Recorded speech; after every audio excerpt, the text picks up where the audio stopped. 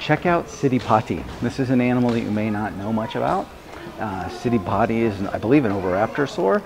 It is laying eggs. We know that these animals lay eggs. We find them in the egg-laying position. There's one at the Carnegie Museum, for instance, and the American Museum, where they were found with the hind limbs and the forelimbs laying on top of eggs. We know they brooded like birds brood today, sitting atop them.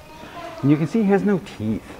And he's got this funny cask-looking skull item, which is really neat. And that neck is very long and bird-like.